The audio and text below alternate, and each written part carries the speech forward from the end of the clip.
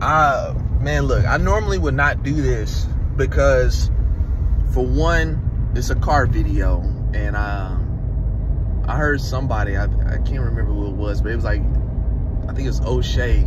It's like, if you doing car videos, you really ain't on shit. But I'm on my way to work, and I'm just thinking about this Eboni K. Williams video, her current video, when she revisited the conversation about would you date a bus driver, and she said something that stuck out to me more than anything I've ever heard in this conversation, where she was talking about, she was saying that she's afraid.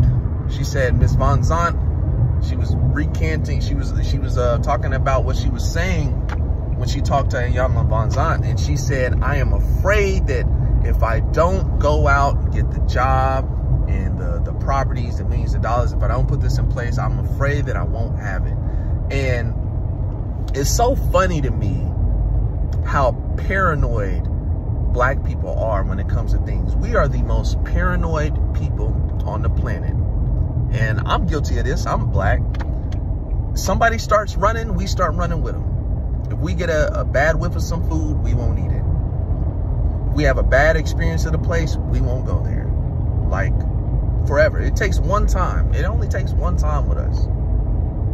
We're very paranoid. And justifiably, because, you know, we got a little bit of, you know, drama as far as our history. You know, we have reason to be paranoid. But I wish, for once, that as a people, we would be as paranoid about these other things in life as we are about our relationships. Y'all could be scared to death of having a bad relationship, these things going sour, but you won't be paranoid about the thought of you potentially reaching age 36 without a man, without a child, without a family. Y'all won't be paranoid about that. It's crazy. We think that type of stuff is just going to work itself out. We just going to believe in God. We're going to pray on it. We're so open when it comes to relationships, but we want to be paranoid about everything else. No. I think you should be paranoid about the thought of you not having the life that you always wished you would, starting as a little girl. Having a family, I don't think anybody dreams of, as a child, their life, you know, in their old age, being alone, being someone just alone with no family. Nobody ever wanted that. If you was to ask me that as a child, if you were to ask me, you know, what kind of life do you want when you grow up as a child, it's gonna probably have a family in it. It's gonna be happy. No child ever thinks that they're gonna grow up to be alone. Nobody ever thinks that. It's so crazy to me that women can be afraid of not having something that, like the properties, the money, the career. I'm not saying you should not want those things, but all of those things are not required for you to live a happy, quality life with a family.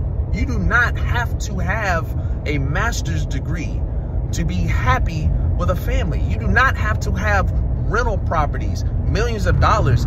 Those things are not exclusive to one another. You don't have to have them.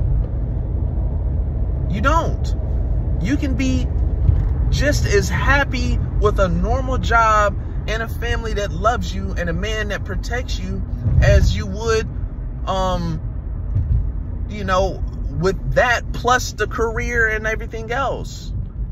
I would argue you're not going to be as happy with the career and all of that and not having a family. I would argue that a person with a normal life and a quality family that loves them is going to be happier than a person with all the bag and no family to show for it. It's crazy to me how paranoid we can be about everything else, but we will not be paranoid about the thought of, like what Canvas Sam is saying, dying alone. Y'all think that shit is sweet. Y'all think that's not happening to people, or it won't happen to people. Okay.